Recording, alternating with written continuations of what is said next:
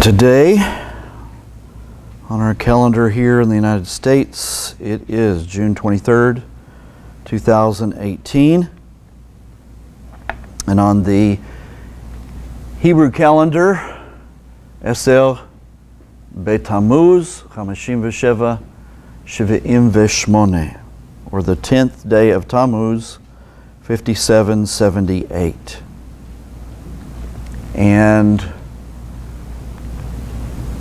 I am going to begin a series. Now, I'm not going to call it Difficult Words Part 1, 2, 3, 4, 5, but I'm going to begin doing a series of messages on the difficult words of Yeshua. There are some things that we read in the English that leave us scratching our heads. And there is explanation for the things that he said. And so I want to start us dealing with these various things so that we have an understanding of what he said and why he said what he said.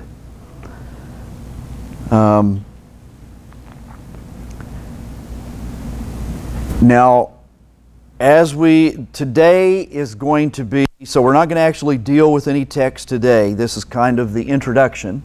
We need to establish some things before we actually get into the series. But there are some things that we need to know prior to doing this.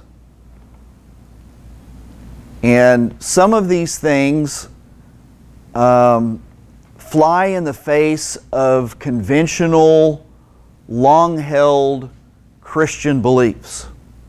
Okay? And what I'm sharing with you beginning today, all of this has source material behind it, and research and so on. If you're really interested in doing the more in-depth research on this particular topic, there is a book that was written by, and I can't remember their first names, but the last names are Bivin, B-I-V-I-N, and Blizzard, and that's spelled just like what happens in the wintertime, called Understanding the Difficult Words of Jesus. Okay? And at the end, I've got a slide that I'll bring up and leave up for a while so that you guys can write down the URL to a website that will take you to a PDF file. It's a paper that's sort of a synopsis of this particular book. The paper is written by Weston W. Fields. And like I said, I'll put that up at the end, and you can write down the URL and visit it if you're interested.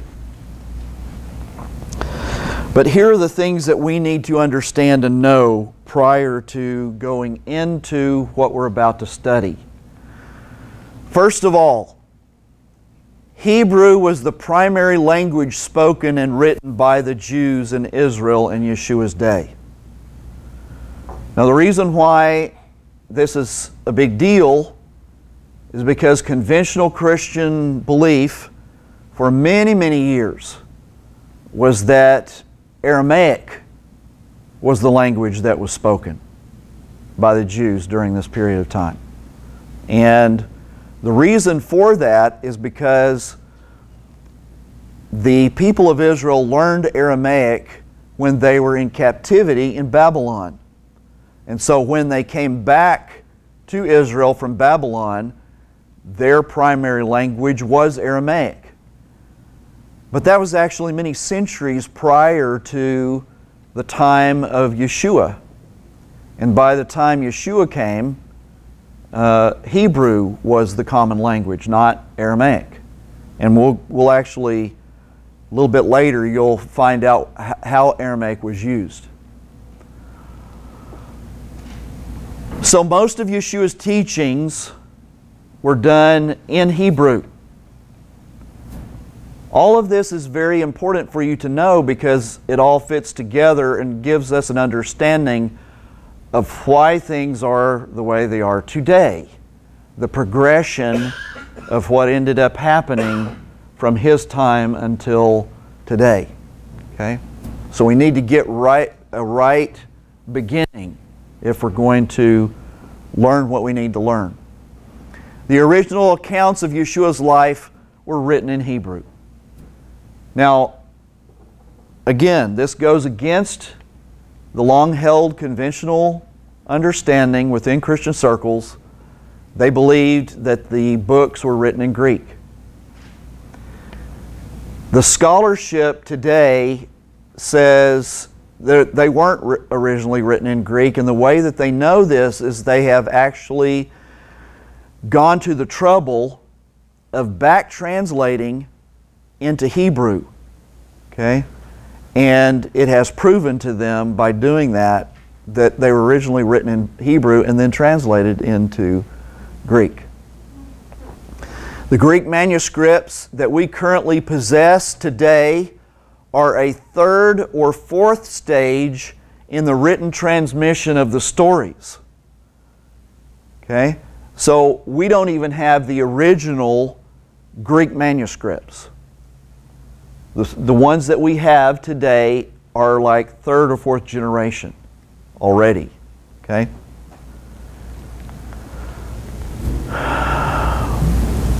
In some cases, the manuscripts were apparently translated from Hebrew to Aramaic, then to Greek.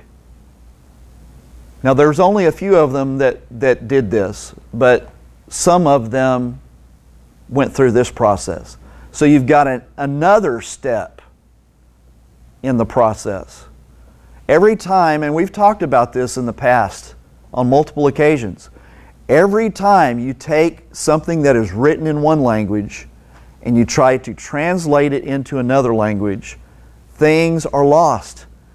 It's just what happens because languages and cultures, the culture out of which the language comes, may not have concepts that the origin language contains.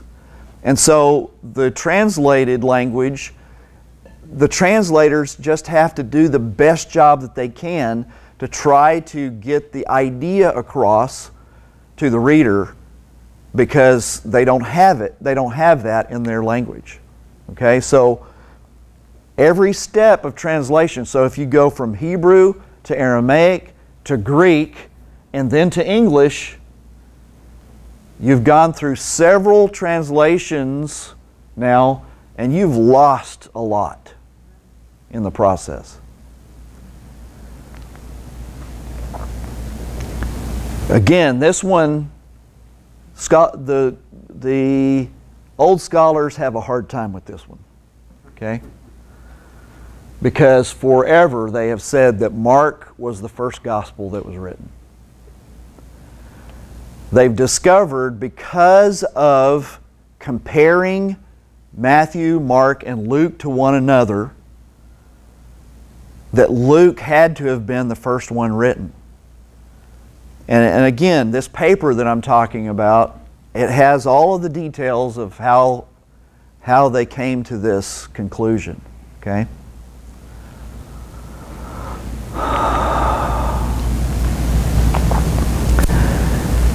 I wish Hank was here today.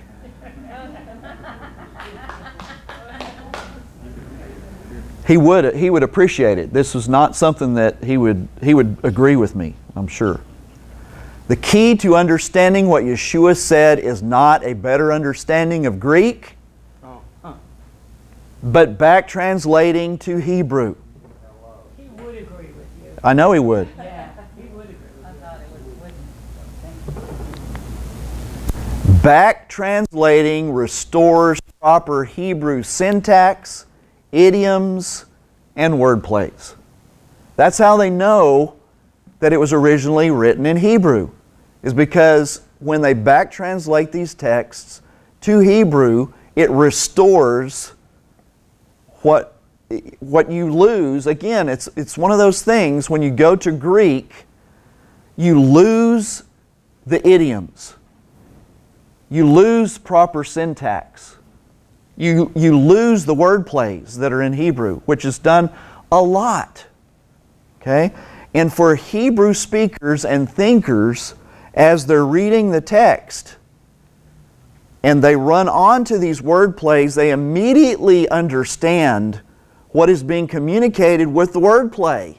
And when you translate it into another language and you lose that word play, then now the understanding is gone. Okay?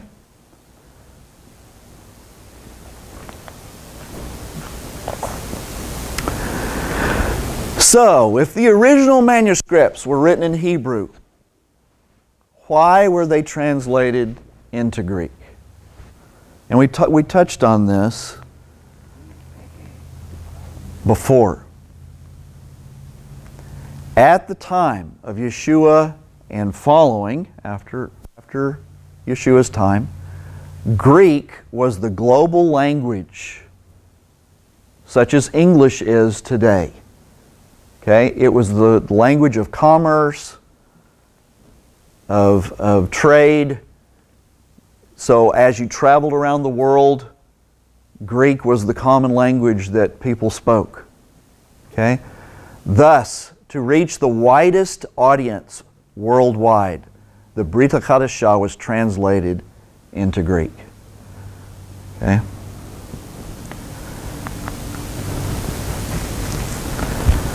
So now we ask the question, how does the Aramaic factor into the picture? Because one of the things that you guys probably missed, because it didn't dawn on me until I read this, what three languages, the plaque that was over Yeshua's head, what three languages was that plaque written in?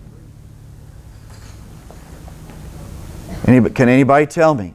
Yes? Hebrew, Greek, and Aramaic. No? Hebrew, Greek, and Latin. Okay? So, by logical deductive thinking, you have to ask the question, if what the Christian scholars have said all this time, that Aramaic was the common language of the people of the time, why was it not written in Aramaic on the plaque? Okay? Because it wasn't the common language. Although Aramaic was certainly well known and spoken by the people of Israel in the first century and following, Aramaic was the language of the upper class and scholars. Hebrew was the language of the common people. Thus, in order to reach the widest audience in Israel, it behooved Yeshua and his Talmidim to teach and write in Hebrew. Because Yeshua's message, and we've also talked about this, on more than one occasion he said, I have come for the lost sheep of the house of Israel. Period. It wasn't until after he ascended and the Ruach HaKodesh came that now there was a mandate to go beyond Israel and to take it to the nations. But up until that point, it was all about Israel. And so, how do you reach the people of Israel? You speak their language.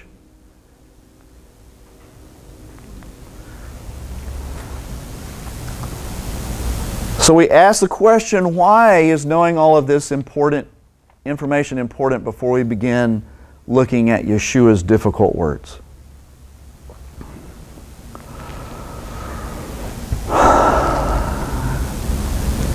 Why do we read Scripture? Is it not so that its words will have impact on our lives? It is Hashem's desire that His Word would impact the lives of all people everywhere through all time.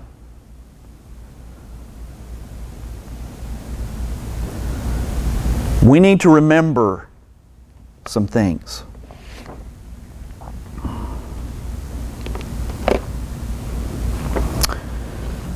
We need to remember what Dr. Tucker said in the video that we just watched.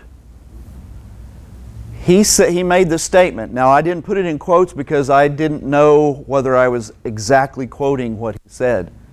But he said something to the effect, "It is impossible for the text to mean to us today what it never could have meant to the original author and or audience." Okay? If the body at large could get this one thing down, then we would eliminate a lot of the bad theology that exists today. Because what has happened is teachers and scholars have in essence created something from the text that should never have been created because it couldn't mean that. And so we've got all of these wacky doctrines floating around that are confusing people and leading people astray. And it's because they didn't implement this one rule.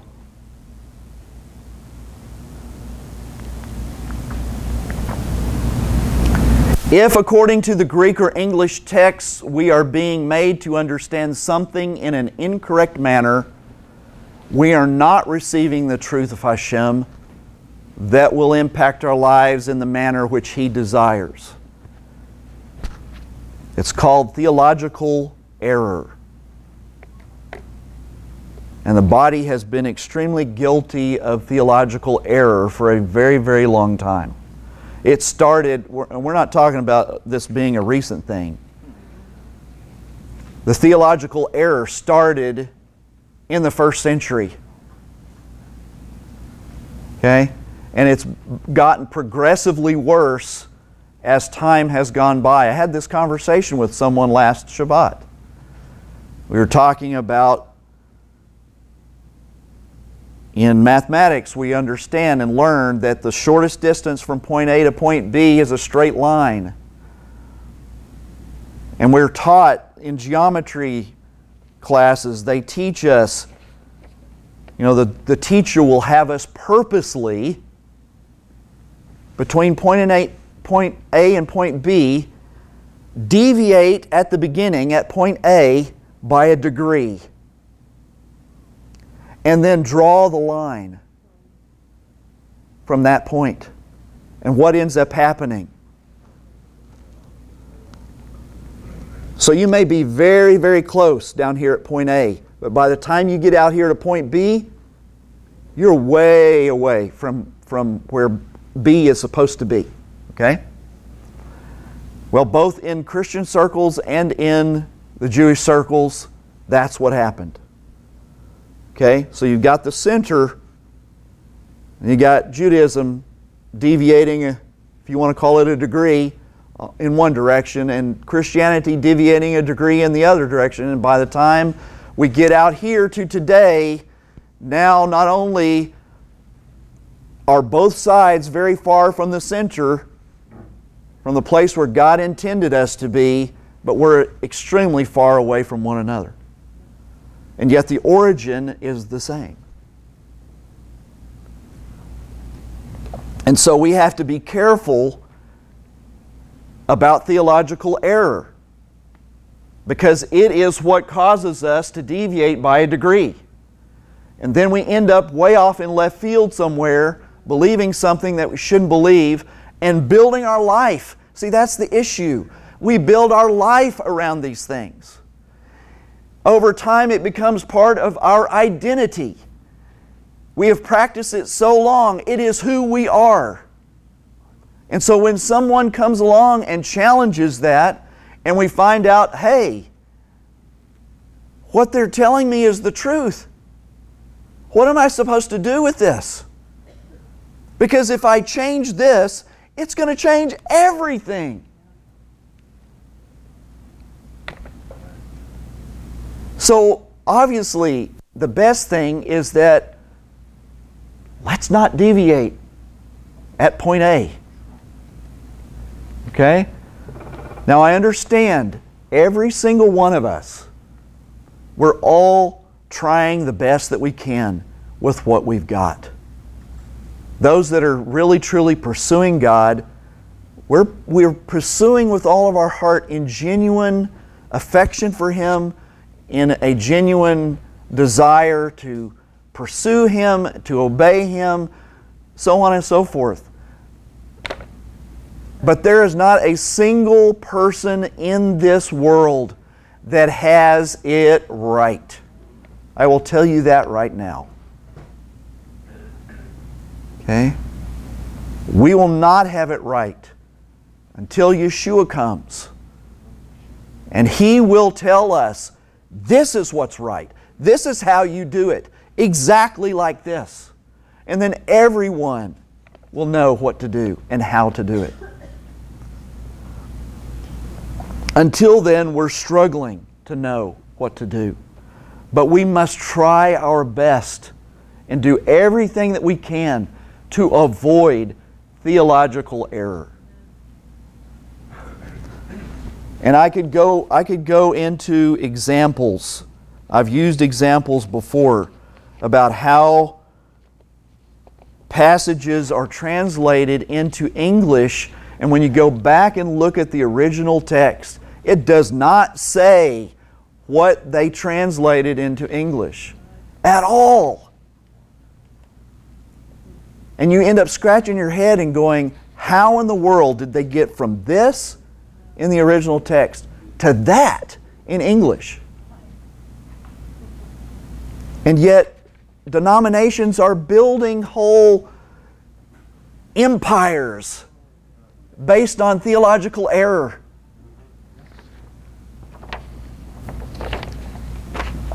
This is a quote from this paper written by Weston W. Fields.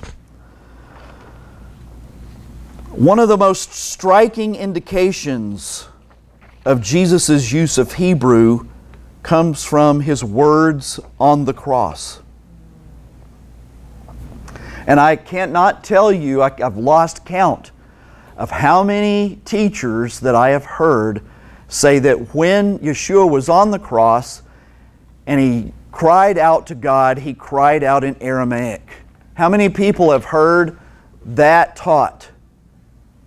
Okay? Okay? So in Matthew chapter 27, verse 46, Heli, Heli, lama sabachthani. Although Mark 15:34 records them in Aramaic, Elwi, Elwi, lama sabachthani, quoting the Targum to Psalm 22, the context seems to indicate that Jesus must have uttered them in Hebrew because Eli was a shortened form of Eliyahu or Elijah, only in Hebrew. And the bystanders thought that Jesus was calling for Elijah. Only Hebrew can account for the misunderstanding. Now, Biven and Blizzard, he goes on to say, could have pointed out the obvious psychological fact that the utterance of a man in pain and in the throes of death, without any doubt whatsoever, would have been in the language he was most accustomed to using. Okay? When you're dying, you're not going to start speaking in another language. Your brain is in such survival mode, automatically you're going to go to what you normally speak. If he had uttered in Aramaic, the people around him would not have been saying, "Why is he crying out for Elijah?"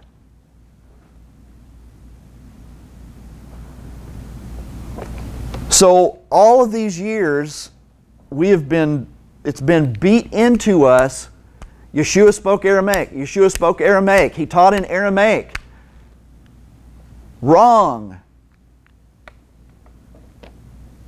So now, what is happening in the scholarly world is they're having to go back and fix everything now.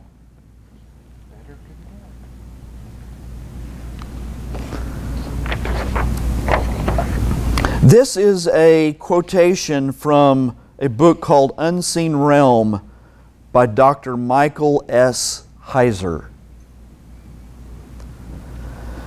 He says the proper context for interpreting the Bible is the context of the biblical writers. You hear that and you go, well, duh, right? The context that produced the Bible. Every other context is alien to the biblical writers and therefore to the Bible. Yet there is a pervasive tendency in the believing church to filter the Bible through creeds, confessions, and denominational preferences. So we listen to the statement, this profound statement, and go, duh, but what is actually being done?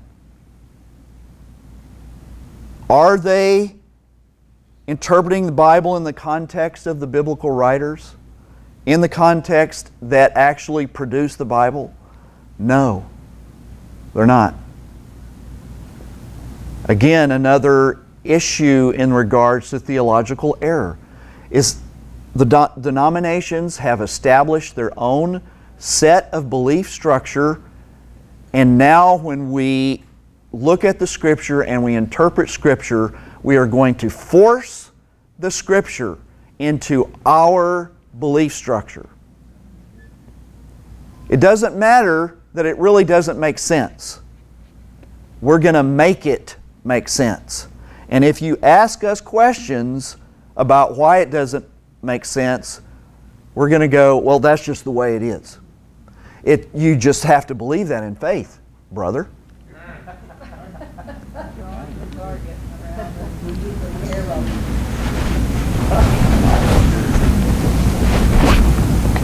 So we have to be very careful in studying the Scripture. Let me give you some other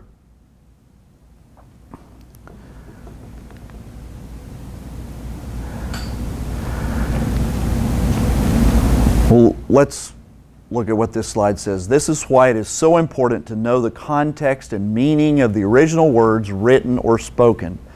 We do not want to be basing our beliefs and or actions on theological error, which is unfortunately quite prevalent in the body today. There's that URL. I'm just going to give as examples a couple different texts. Luke chapter 23, verse 31. This is a statement that Yeshua makes. I believe this is being quoted from the King James Version of the Bible. Luke 23, 31, and I believe, Mark, you have a King James, right? I do. Okay. I'm going to quote this, and you tell me whether this is from King James or not. I don't want to say the wrong thing, but I believe that this is from King James. For if they do these things in a green tree, what shall be done in the dry? What? Is that what it says in King James? Okay. For if they do these things in a green tree, what shall be done in the dry? Okay?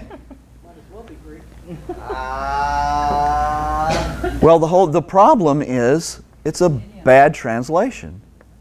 Okay? That's the reason why it doesn't make any sense. So this passage is explained against the background of Ezekiel's prophecy against Jerusalem and its temple in Ezekiel chapter 20, verse 45 through chapter 21, verse 7. Jesus identifies Himself with the green tree, a messianic symbol of the times, and the dry tree with the people of Jerusalem who would face a worse fate than Jesus at the hands of the Romans. Bivin suggests that in should be against. So if we replaced in with against, for if they do these things against a green tree, what shall be done against the dry? Oh, that makes so much more sense. Yeah, doesn't it? One little word. One word. Okay? So this brings the whole context back to an original Hebrew thought. Okay? Here's another text. Luke chapter 12, verses 49 and 50. I am come to send fire on the earth, and what will I, if it be already kindled? But I have a baptism to be baptized with, and how am I straitened till it be accomplished? Okay? Yeah. Okay, I'll read it again. It's not going to make any more sense the second time.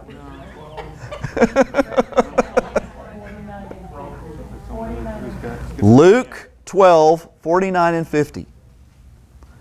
But this is in the King James Version, so yeah. Okay. I am come to send fire on the earth, and what will I, if it be already kindled? But I have a baptism to be baptized with, and how am I straitened till it be accomplished? Pained. Huh? P-A-I-N-E-D. Pained. Pained? Straightened or pained. Okay. All right. Let me explain. This enigmatic statement is the occasion for the most lengthy and fascinating explanation that Bivin offers. By comparing the verse with Matthew 3:11 and Isaiah 66:15 and 16, and by explaining the many Hebraisms latent in the verse, Bivin shows that it is better translated, I have come to cast fire upon the earth. But how could I wish it, meaning the earth, were already burned up? I have a baptism to baptize, and how distressed I am till it is over. Go. So in essence, what Yeshua is saying is, I am bringing judgment, punishment on the earth. Okay? It pains me to have to do it. Okay? I don't want you all to be destroyed, but I have to do this. Okay? Yeah. Isaiah 66:15 and 16. But see how when we properly translate a statement that Yeshua makes, it now makes sense to us. Whereas when it's not translated correctly, it just sounds like a bunch of nonsense, actually. And so we're going to begin taking these passages in the Gospels that are like this, where as we are reading through the Gospels, we end up scratching our heads, and just like you did, and going, what in the world does this mean? How am I supposed to derive any benefit to my life from statements like this when I cannot understand what is being said. Okay? God, Hashem, never intended for it to be this way. Okay? It's not His desire for us to be confused about what His Word says. And now, I make the statement it wasn't His desire for it to be this way. At the same time, we do have to say He allowed it. He allowed it for a time, but the time has come that we restore what has been said, so that we indeed can benefit from what has been written. Yeshua, the whole point of Yeshua's life, now His death, we know what His death was all about. That was about the redemption of mankind and the end to the reign of the kingdom of Hasatan. Okay? But His life, up until that point in time, the whole thrust was to teach. Was to teach us what we need to know in order to live for His Father the way that we should live. So if we're being given statements in English that are so obscure that we cannot figure out what it means, we are not deriving any benefit. And Yeshua wants us to know. And so we're going to start unpacking these passages like this and dealing with them one by one. Did everybody get a chance to write the URL down that wanted to? It's a pretty lengthy URL. Take a picture. Yeah, suggestion like Paul is doing, you can take a picture of it with your phone. I found it searching on the web. Okay? It'll also be on YouTube whenever you publish this. Yes. Oh yeah. Yeah, that's true. Okay.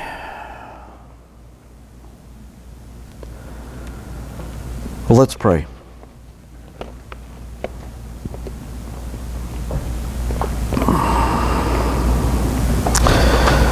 Well, Abba, we thank You.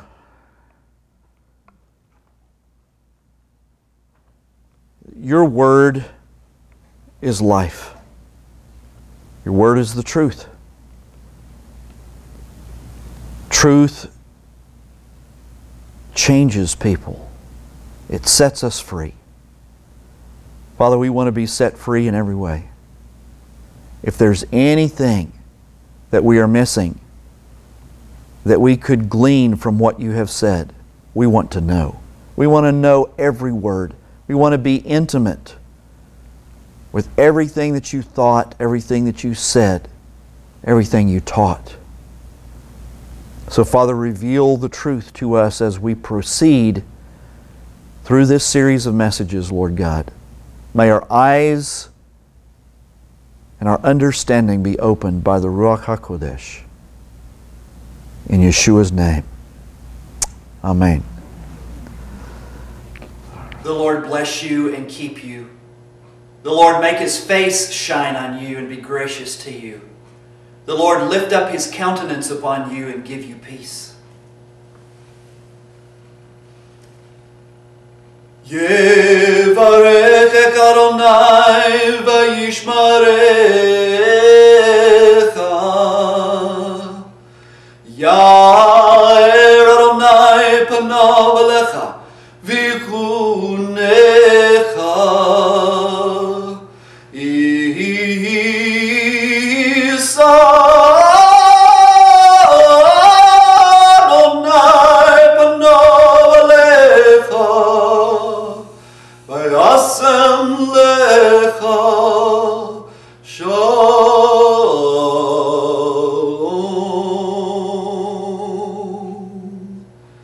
B'shem Yeshua Mishikenu, Adonenu, Tzidkenu, Yeshuatenu, Sar Shalom. In the name of Yeshua, our Messiah, our Lord, our righteousness, our salvation, the Prince of Peace. Amen.